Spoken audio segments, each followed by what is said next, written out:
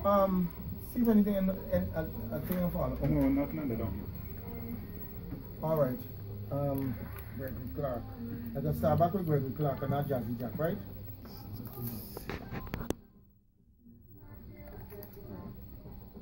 She can sit on the end.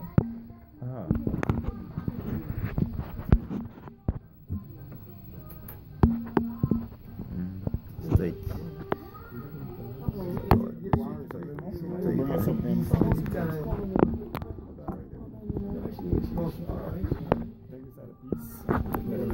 So what do I say, Mrs. Meadows, Mrs. King, Mrs.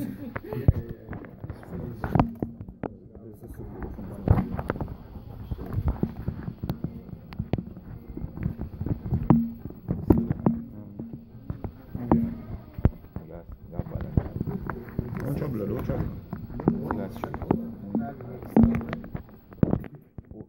Hold it.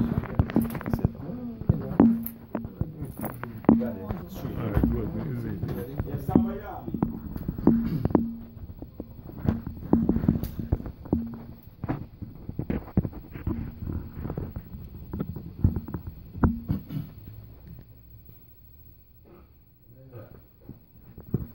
Okay, time has climbed up to 25 minutes after the 9 o'clock hour, and I'd like to say good morning to all those who had a wonderful time yesterday at Jubilee Park, and the parade was exceptionally good. I can't talk about it this morning. I'll do that a little later because the Jubilee season is still on, alright? So definitely I can talk about it. Give you a chance, maybe on Monday, to tell us on telephone what you liked about the Jubilee celebrations yesterday, or what you didn't like. We're going to take it in a balanced way.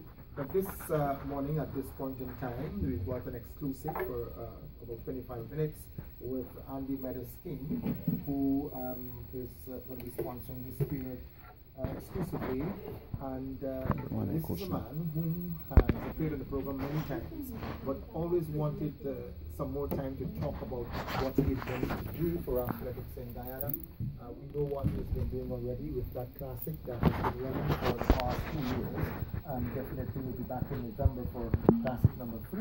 But we'd like to hear from him, and he's here this morning. He's also walked with the little champ. That's his daughter Keisha. She appeared in the program too before, and she's doing so well with times in the United States of America. And the smallest of them all is here too, and I know that she will become an athlete as well. So Andy, welcome to the program. She's already an athlete, all right? How are you, my dear? Back on the program. You're a regular now, you know. You'll host this program for me one morning. Yeah, very. Keisha, welcome home, my dear. All right? And congratulations, all that you've been doing. I know one day you'll be standing on the podium with the flag behind you. That's what I'm sure you intend to do. Am I correct? Wonderful. Okay, Andy, so, yes. Yeah, well, first of all, I want to say hello to Guyana again. I'm here once again to talk about some of the issues. Time is under constraint, so, let me get into some of the things fast. One of the things I want to really talk about is the grounds, the state of the grounds. Right now, we're in the qualification mode for the Olympics, like my daughter, for the Junior Olympics, and she's here right now, so every morning we get up and we try to go to some grounds to actually to get some work. But then it's sad to see that when you turn up at the grounds, the state that the grounds are in. You see what I'm saying to you? So I'm trying to find out whether the minister of sports or the director of sports have ever actually been around to these grounds, because it's like we want Olympians, but then we don't have proper grounds. Now the grounds are the tools for the athletes. That's right. It's like you want somebody to build a house, and then you don't have no saw, you don't have no hammer. You understand what I'm saying? Because, for instance, like another thing too, the grounds are not marked.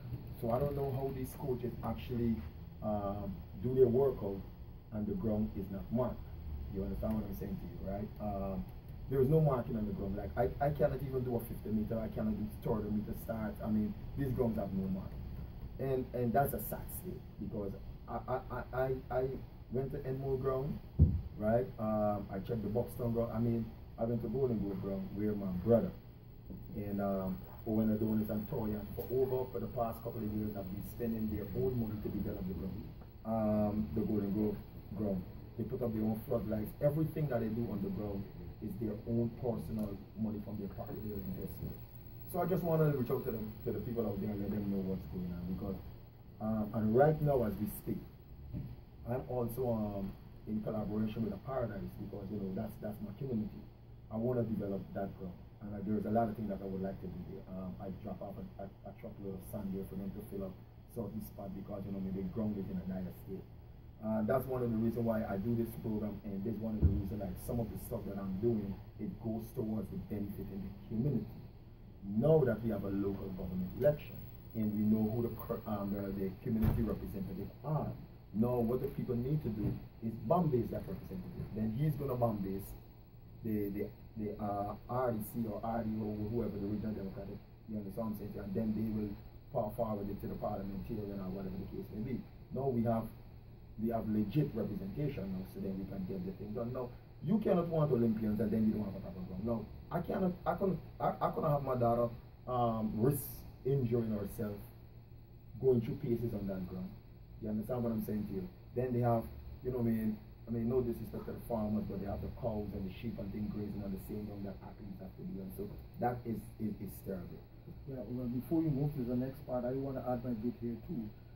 We can boast of having a synthetic track for the first time, even though we're way behind time, because we should have had an all-weather track a long time ago. We do have that now, but that's not all. That couldn't be all. Well, I want to add to that. I want to add to that. Last year, I've invited. I spoke with Glenn Mills, right, and for Boys and Jeffrey Chapman, we happened to work out to get some of the athletes from Jamaica to come down to compete at Boys and Jeffrey Chapman. Unfortunately, they were on the heats, but then for the finals it was rain. So then the Jamaican athletes couldn't really do anything, right? They couldn't run. Now that is bad for Guyana, right? Now for this meet coming up, Boys and Jeffrey meet, right? Now he's looking also to other international athletes. Now these athletes, how these athletes is going to come when we don't have proper things? So like for Linden, that should get us a synthetic track just to host the Boys and Jeffrey. Definitely. Do you understand what I'm saying to you? Now we need synthetic track in every community. Should I mean, not every village, but at least we have one significant. Exactly. Yeah. Do you understand what I'm saying to you, right? I Golden Grove ground there, that should have an all-weather track, because there's a lot of activity that goes on at Golden Grove ground, BV ground, Pleasance ground. Do you understand what I'm saying to you? Those are significant ground. You see what I'm saying? One central in Georgetown. You know what I mean? So we could talk about we want Olympians and all of these things, but if we don't have the tools, we have to think big. You understand what I'm saying, right? You know what I mean? We gotta stop thinking about you know what I mean, just talking this talk. You train all year round on a grass track. Exactly. And then you have to go run on a synthetic track. Exactly. But then not only that, we don't have no marking on the ground. There's no marking on the ground. So then how are you gonna know your splits? Yeah. You see what I'm saying? How do you know where you are? So I mean, I don't want no bars, right, who want to be offended by what I'm saying, but if we want to talk development, we have to have the right things in place. Okay. Well, I want to say one thing, and please don't look, well, every time we talk about this, I always say, please don't think that I'm defending the administration. No, I'm not saying that. The administration is a new one. Yeah, I get that. We've got persons, excuse me, I'm sorry, in charge who have been talking about really good development from outside of the authority. Now that they are in an authoritative position, we have to see them act. Yes. And that is what we want to see them do now. That's exactly. All right. So the onus is on them now to get their acts together. You know, to put these systems in place. Definitely. Let's move. Yeah. Another thing I want to talk about is like the athletes. Now, while we were developing the mind of the athletes, there is some principle I want to instill in the athletes, right? Now, there's certain criteria and certain things that you have to do, and the reason why I'm saying that that's the only way to success. One is being obedient to your parents and your teachers. Two, you gotta pray, right? You understand what I'm saying to you? We need to pray every day. I don't care what nobody says. I don't care what nobody say. I try that, right? It never work. To be successful, there are certain principles that you have to follow.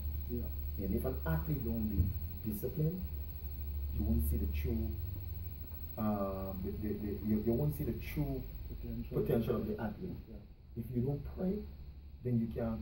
When the difficult times come, you won't be able to climb clear those barriers. But let me tell you why I think prayer is also an integral part of what comes out of you. It is like if you might be a naturally born athlete, footballer, cricketer, track. If you do not train upon that natural ability, it is going to go to waste. That's right. So that's right, that is how prayer falls in too. If you don't add a little bit of thanks to the Almighty, then because let me tell you, I can tell you this: if I didn't listen to my parents, I would have never been here. It's either two places I would have been. It's either there or not. That's a fact. Because don't listen to your parents, because I've seen a lot of people what have happened to them. You understand what I'm saying to you, right? Right? What have happened to them in a lot of ways and so on, right? And you know me, it's not nice, you know.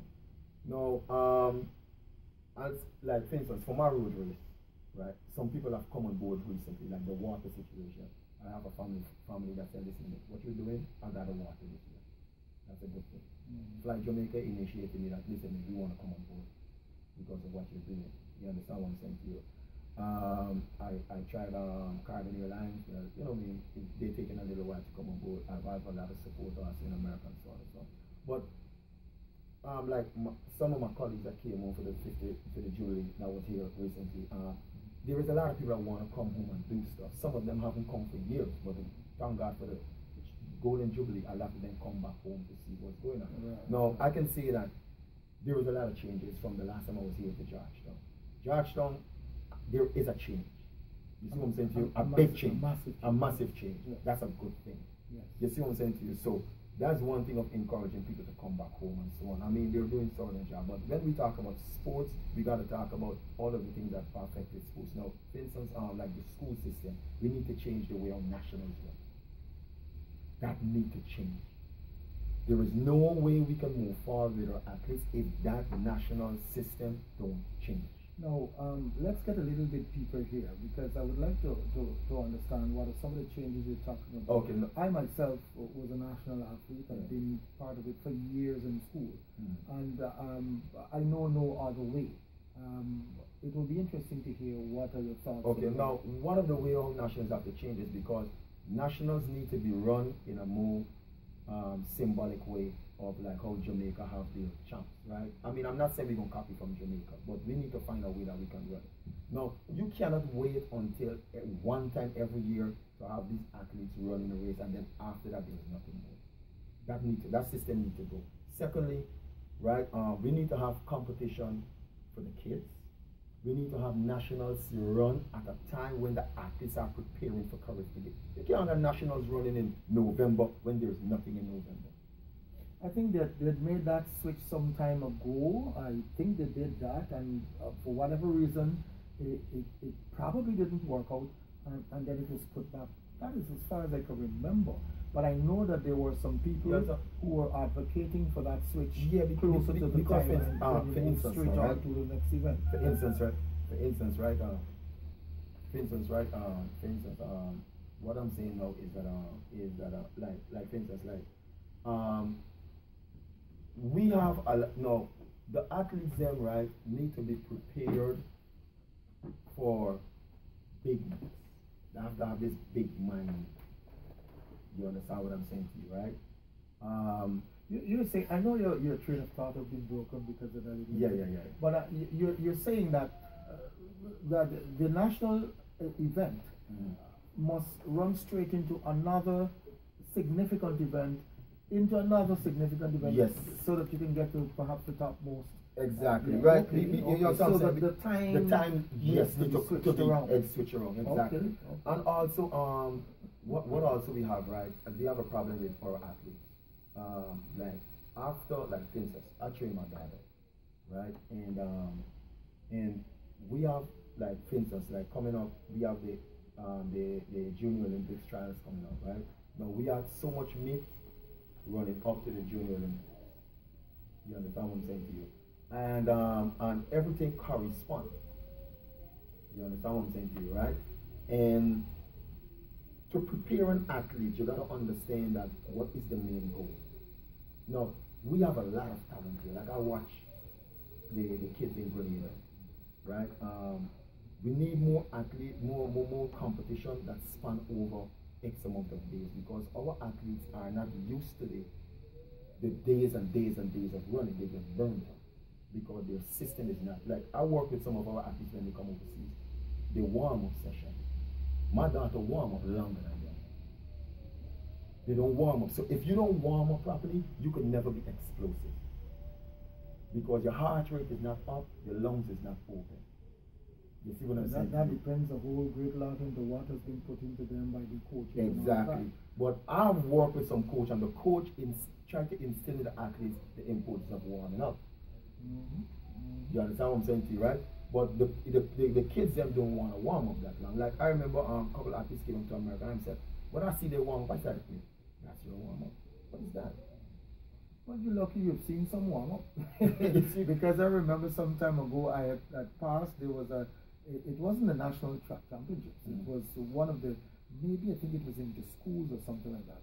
And I saw some athletes at the starting point waiting for a race, and some of them were standing with their hands folded, waiting for the starter's instructions. And I said to the person who was with me in the car, look, they're going to run a race.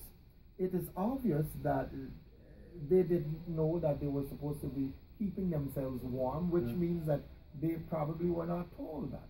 Or they were just plucked out like that and say, go run, So yes, I do agree. There are a lot of things that we need to streamline before, and if we're thinking seriously of producing the really good ones coming out of that, we gotta change. Another thing I would like to also know is the athletes getting fun to go overseas and run.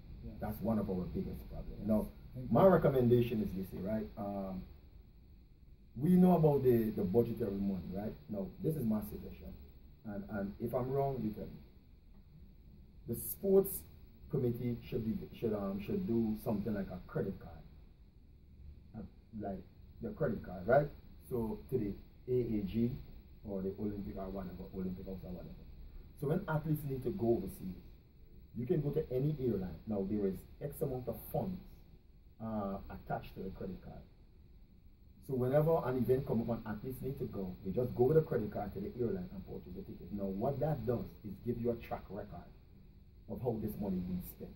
So with that now, right, and I think that the government should do that for almost every sports fraternity, the RDCs, whatever that, so that if we say we're developing this ground, don't just allot the cash to them there and have it lying there. Do a credit card system that they go with this credit card.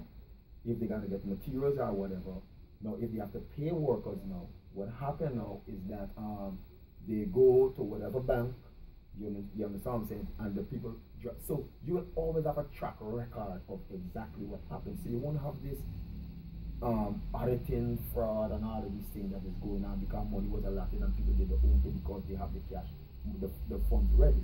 Your credit card system.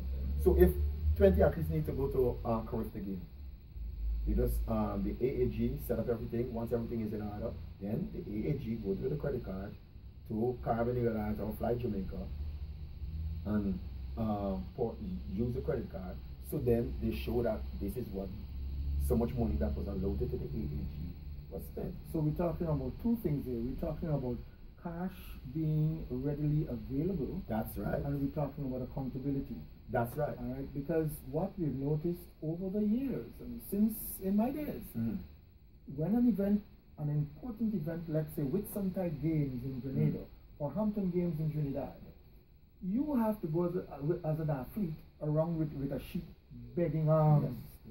And only recently I saw that and I couldn't understand. No, but listen, but I call you and call other people to contribute to some of the Kids Go Caribbean. No, talking about Hampton Games, I'm one of the sponsors for Hampton Games this year.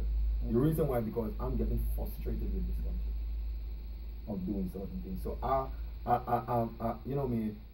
just say, you know what, let me go to Trinidad and assist Hampton, the Hampton Games, right? Talk to Mr. Highland, my daughter run there already, and he welcomed the sponsorship. So I do all the trophies for all the under 12, under 10, under 9, all the kids' trophies. I donated them to Hampton Games because the sports department in this country is not taking me serious. And if you're not taking me serious, I'm serious about sports development. If you don't, then I'll go other places and that is serious about developing the kids. I'll definitely do that. You see what I'm saying? Well, I know how you feel, Andy, but I know your ultimate goal is to help Guyanese. That's exactly. But then there is Guyanese athletes in Trinidad also. Oh, so you're talking about assisting the Guyanese in Trinidad? Yeah, because people are serious. Because I was wondering how could I have the nexus here? You being in Trinidad and assisting the Guyanese. That's what I'm saying. You see what I'm saying? Because here it's frustrating because people are not taking me serious. Now I spend my personal. Well, let me tell you this, that I don't disagree with you, because if I'm talking about way back when, look, if I should use myself as an example, when I represented Guyana at the Hampton Games in 1980, it was at the last minute.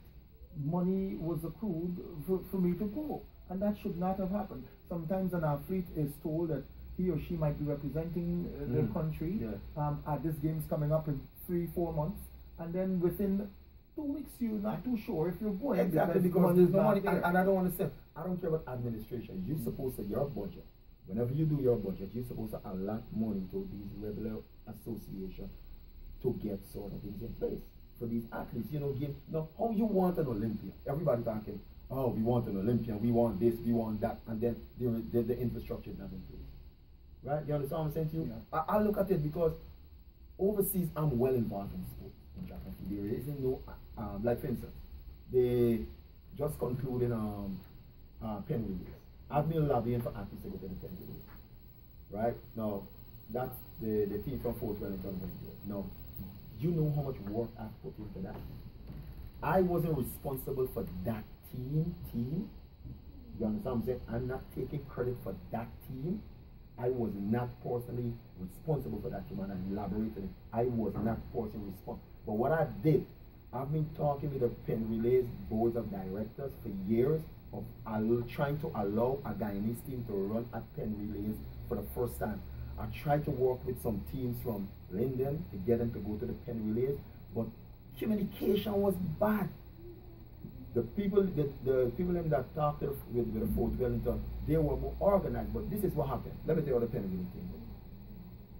You gotta submit the names to the board of directors a certain time ahead and the time that they go. So it's not something that's readily done. But this is what happened. I think this is my personal view.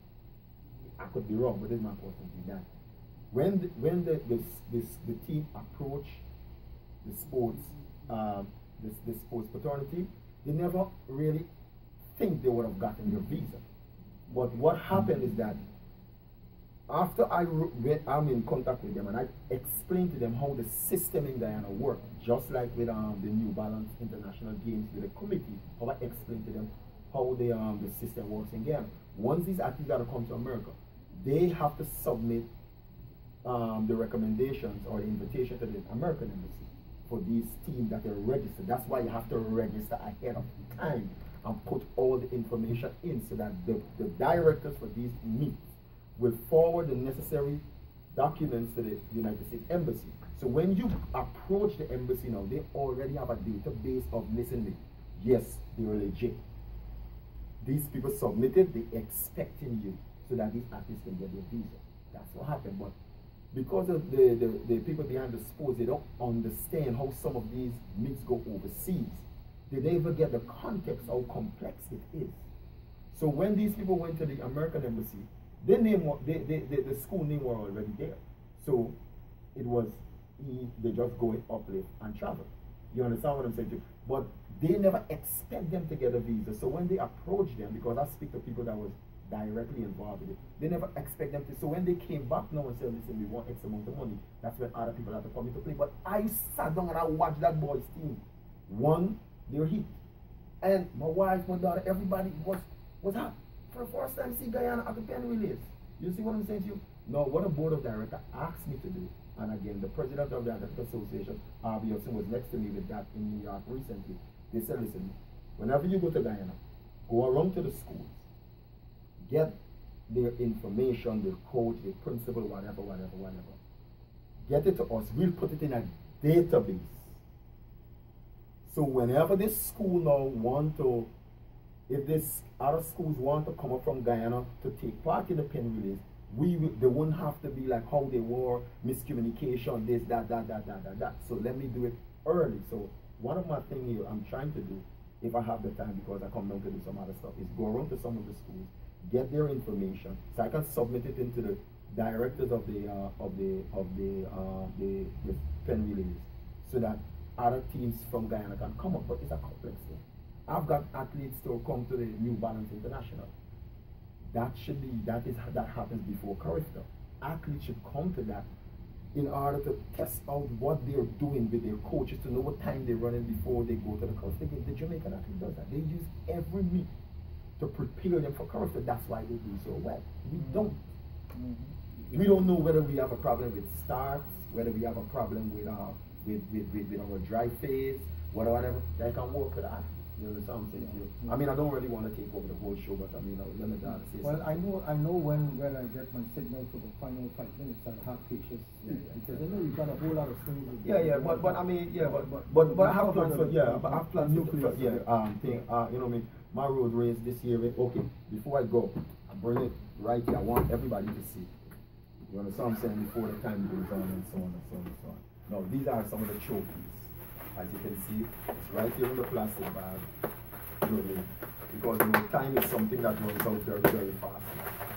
Right? These are some of the trophies that is already here for my road race. So, and it's in November, right? And you're in May now, right? Yes. So I brought them. Well, November is just next door. I know that. But this is what happened. This is what happened. The good thing about this is what happened. Right? Lovely. Some of the money that was left over from last year's sponsorship, right? I was able to use that money to buy these things ahead of time. So no donation that I get, I don't use for myself. It goes straight to this. That's why I'm trying to see if I can get a fund set up so that like regular people who want to make donations can make donation. We can do a you don't have to take that out. Right. We can do a King Meadows, Bradshaw, account, fund, whatever the case may be, so that people, because what I would like to do is from that fund, right, also help us, like this year, help us some of the artists that want to go overseas that may not have all the money and so on, so that fund can go towards that. That's things what I would like to do. Yeah, well, that I would love to see indeed, because we want to say that a Guyana team is going to be representing at, well, I love to say Hampton Games International or Whitsun Tide Games. And when you say that, you know it's going to happen because you know the money is there already. That's right. To send the team. Exactly. Because there is this fund. That's right. Why didn't this happen before? Lord in heaven knows. And I've got my personal views about that, but I wouldn't go into that right now. All right, I still have got my grievances with the authority, with the local Amateur Athletic Association. I mean, you made a point about the president. I believe the president is a waste of time, but that's my point of view. I get that. But I'm saying that we want to put things in place now. Yes, there is an opportunity to do things differently now. Definitely. And with your input, Andy, because I know you're very, very passionate about your Guyanese athletes. I'm looking for Olympia. Yes. My goal is I'm looking for Olympia. It's time we I'm looking for Olympia. Yeah, it's time one of the representation. Another thing now is that everybody's looking at individual goals. Right? Sometimes, and I guarantee we can get a medal at the Olympics or World Championship through a relay team. I'm telling you that. Okay. And I believe that. That's my belief. I think we can. We can medal because the onus of relay is to get the baton around. Yeah, that's it. Okay, since we've got just about 2 to 3 minutes remaining, I just would love to hear from Keisha here. Keisha, you've been doing so well. Again, I commend you. I want you to tell me about how you feel about the times you've been making now. You've been improving, not gradually, but rapidly. Tell me about it, Keisha. Well, if it wasn't for my dad, I wouldn't have made it anywhere. He pushes me and hopes. This is why I'm here today. This is why I'm able to support Guyana in whatever I need to do in sports and track and field. And I can represent Guyana anywhere. Anywhere in the world when I run. So, but we still need more people, not just me, but other people around in Guyana to help us. So, like how the Jamaicans are known, I can barely see a Guyana flag anywhere. Let us make Guyana's flag be everywhere in the world so we can see that, yes, we have shown that we can support a country that everybody knows that Guyana is a country that can help and that can do anything.